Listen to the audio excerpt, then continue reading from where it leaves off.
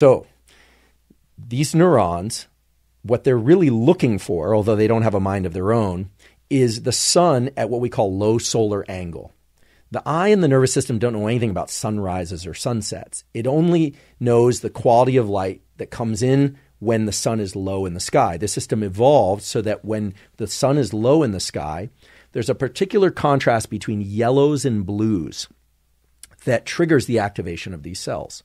So if you wake up and you look at your phone or your computer, or you flip on a bunch of artificial lights, will these cells be activated?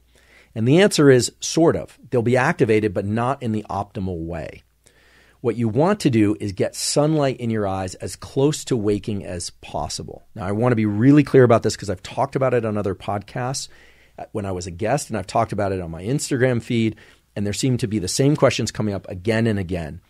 These neurons don't know sunlight per se. They don't know sunrise or sunset for that matter. They don't know artificial light from sunlight.